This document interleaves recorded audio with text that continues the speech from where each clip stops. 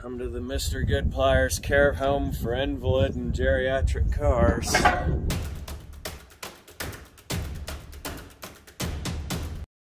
Oh yeah, the engine's a 55. It's what? 1955? Yeah, 1955. Yeah. All right. The tires look functional. Does it light enough that we can just push it out? Guess we'll find out anyway.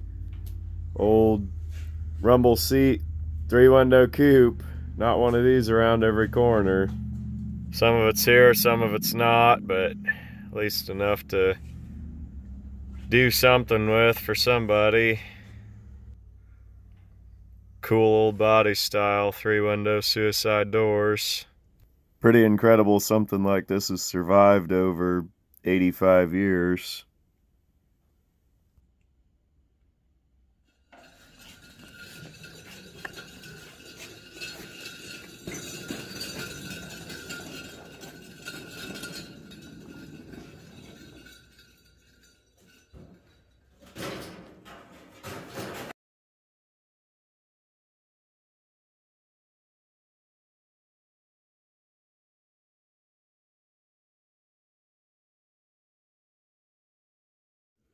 I think, well, I guess so.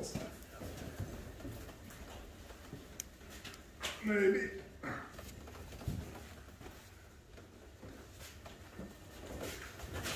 Give me just a second, I'm gonna set this behind this.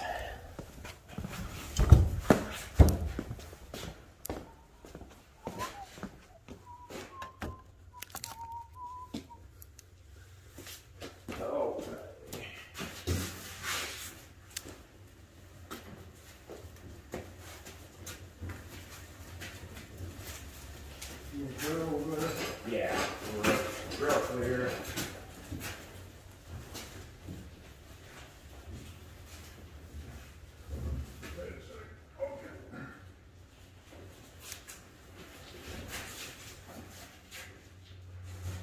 Yeah, I can probably back up to it.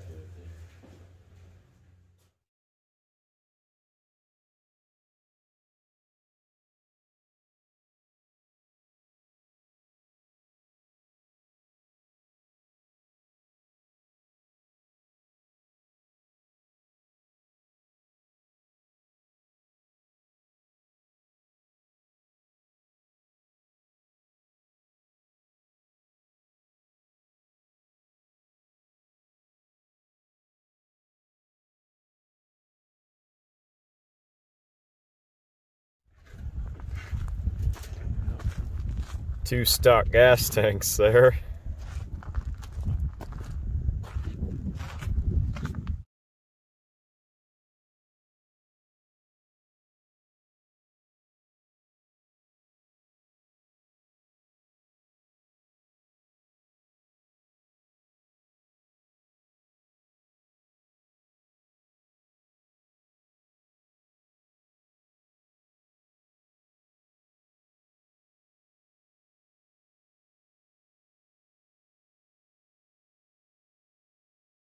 Those are huge tires. Yeah, that was how I originally made the deal on the car. He called and he said he wanted to see if I had any smaller tires for rollers, because these are too big off like a 4-wheel drive Chevy truck, and he couldn't bolt the fenders on to mock the car up with them on there. And then I brought him over and he was like, well, I don't know if I have enough youth and ambition to do much with this car, and so we made a deal on it, and that's how it ended up here.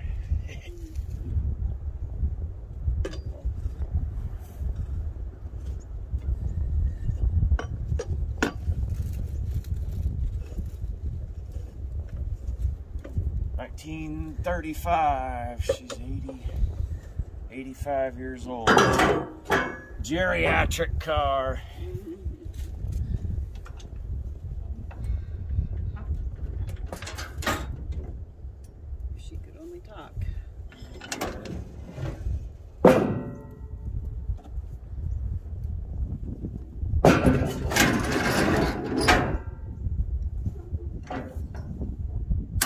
Come to the Mr. Goodpliers care home for invalid and geriatric cars.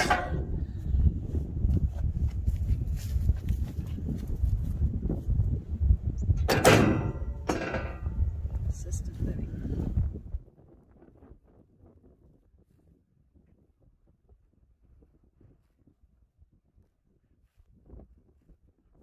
See, she's a bit of a basket case, but I think all the major panels are there to rebuild it.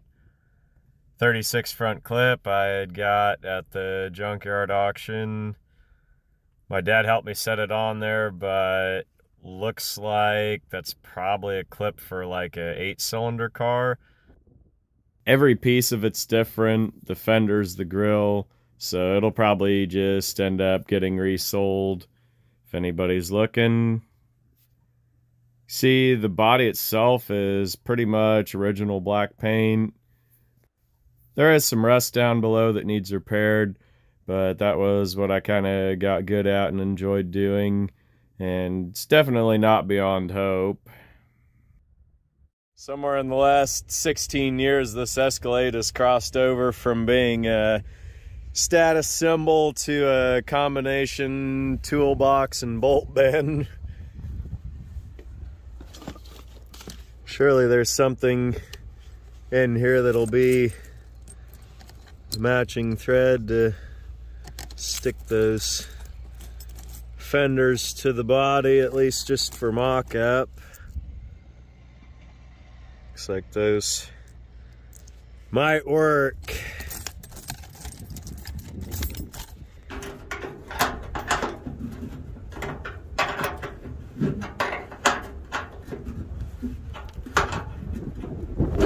Luckily the holes are still clean.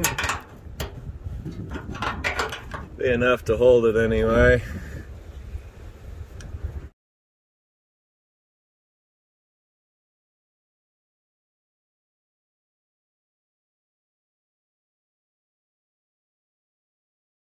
Everybody remembers the big bumper pile out at the auction.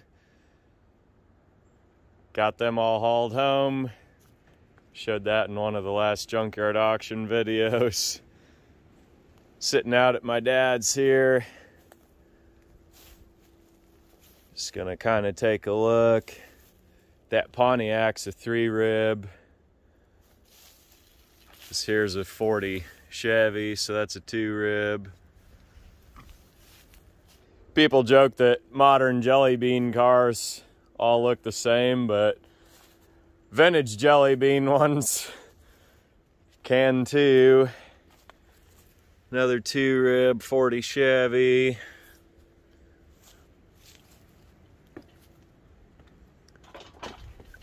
I think that might be a Buick. It's not like really quite it.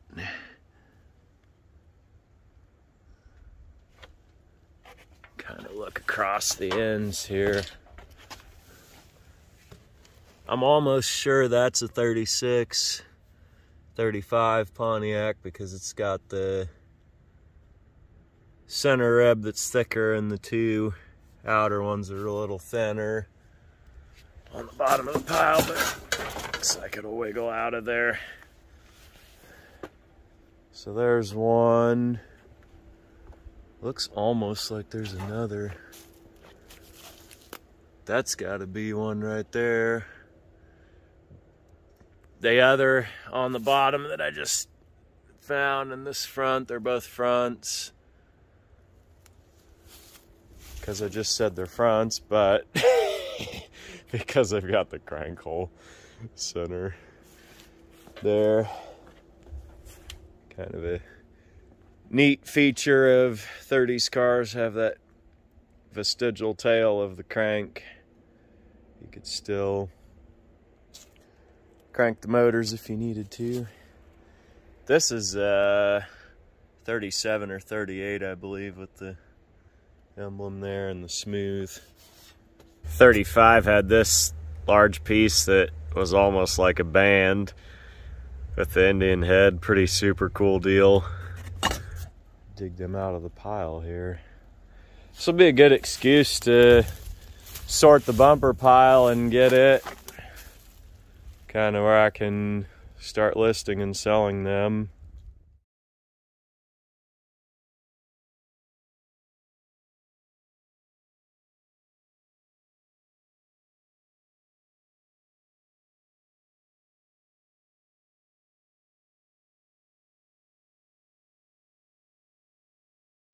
Apologize for the wind out here.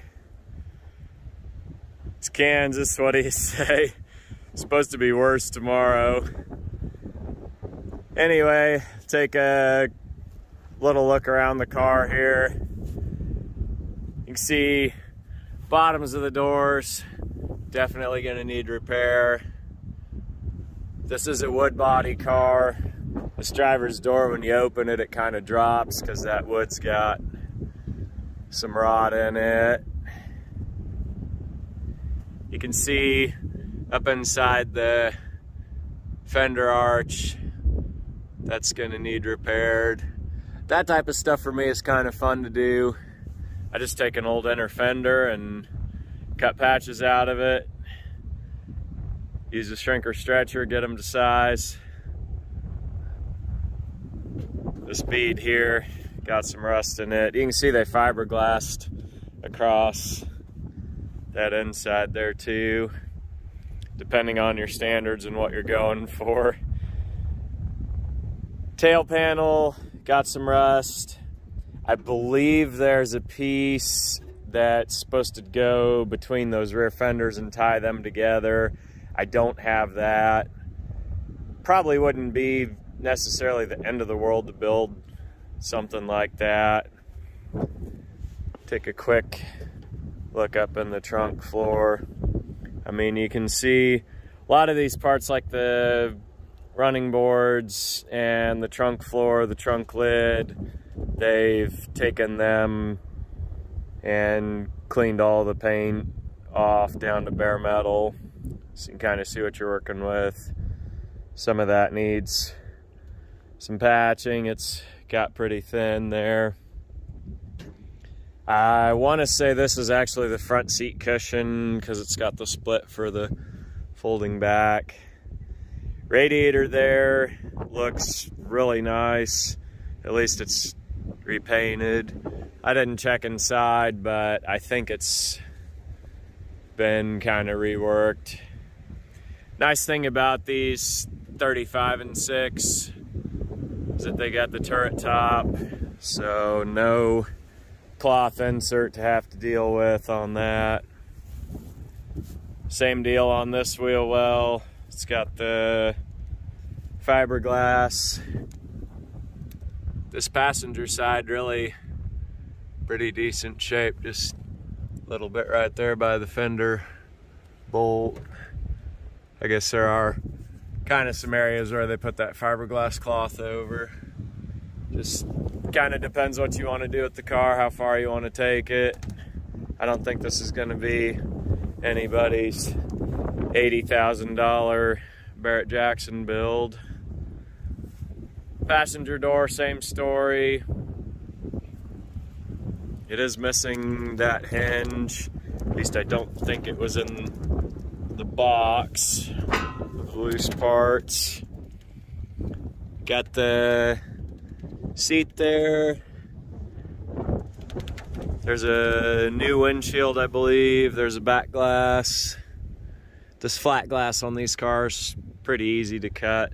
New stuff. There's the hood laying in there. I believe every piece of the garnish trim is here, except for, no, it is. There's windshield, back glass door. Yeah, there'd only be 4 pieces because it's a 3-window coupe, so.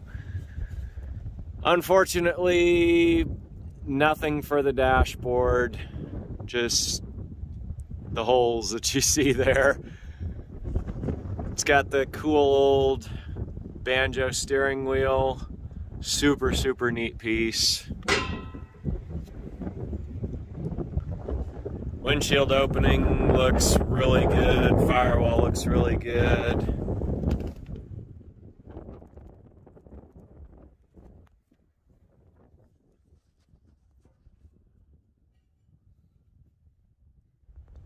Take a look under the car.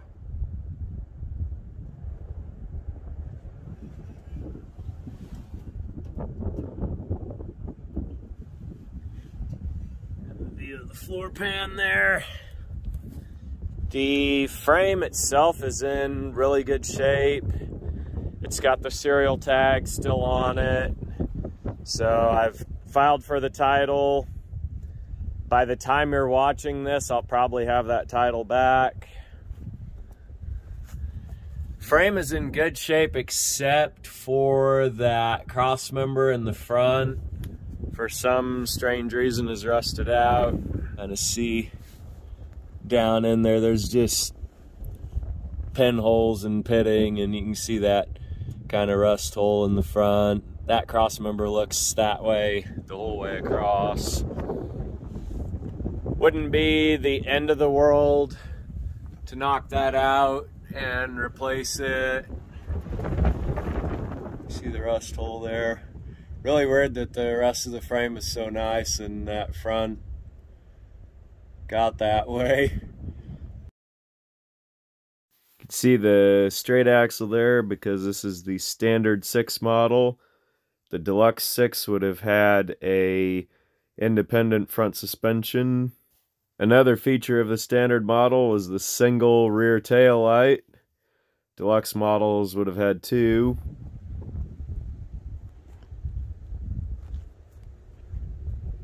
The car itself is a 35. Catch that firewall tag there.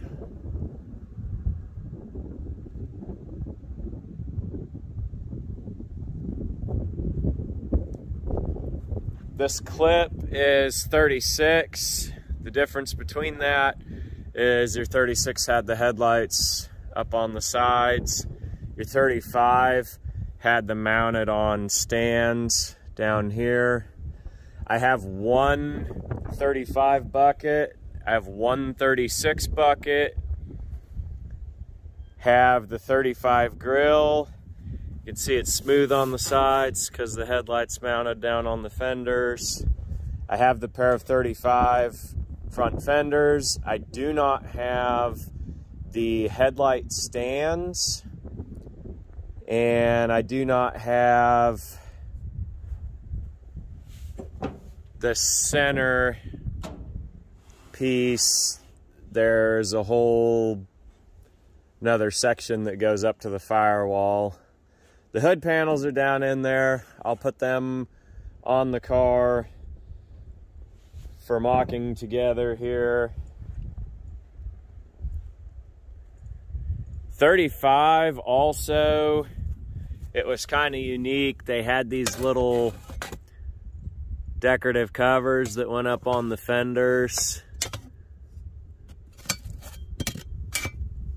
Got the little Indian ornament that goes on the center of the bumper. Super cool piece. The rest of this I'm not really sure how relevant it is, or even if that's from the car. That looks like throttle linkage and breather cap for the engine. The engine, I believe, is a 55. It's got the 55 date code on the heads there. It does turn over. If a guy wanted to use it in this car, it'd be okay, I guess. I personally probably would put a straight 6 in this car if I was going to do anything with it.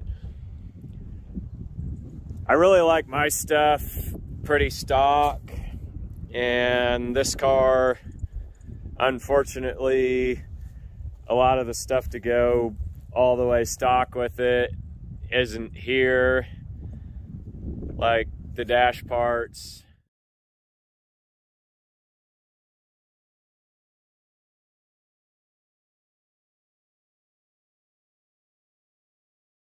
I apologize if this video is a little choppy. I have edited and re-edited, partly for the reason that this car has me really on the fence. Something like this would really be a labor of love to put back stock the way I like it, to collect all the parts even to do that. But 30s 3-window coupe, I just don't know when a guy would ever find another one. You all know how I love my 70s and 80s cars, but something like this out of the 30s, it just has a really majestic vibe to it.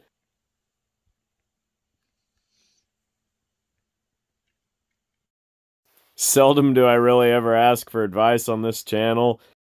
If you want to comment and tell me what you're thinking, I guess you can. Otherwise, I'll just update in the description which side of the fence I decide to jump on. Quick little rundown of what makes the rumble seat coupe the rumble seat coupe. The lid is oriented with the handle at the top. So when you open it, it opens. You can see it's hinged on the bottom, of course. Got the little hooks where it holds that seat cushion, which I do not have, unfortunately. Wouldn't be the end of the world to build it. On the passenger fender, roughly in the middle, there was supposed to be a step that's intended to use to climb up into the rumble seat. Obviously you can see that's not there and there's no holes for it. All you can see is just the gas tank filler opening in that fender. If this car were to be restored back to stock, that would be one of the many missing pieces that would need to either be sourced or fabricated. You've got the seat cushion. You can see the end of the trunk pan here. It's got like the scoop shape.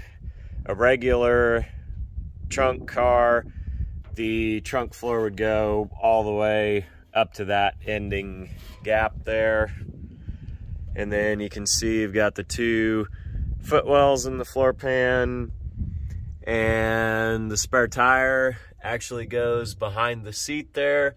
You see the little notched well for that, because obviously you wouldn't have the spare tire on the back of the car to be in your way to crawl in as a rear seat passenger.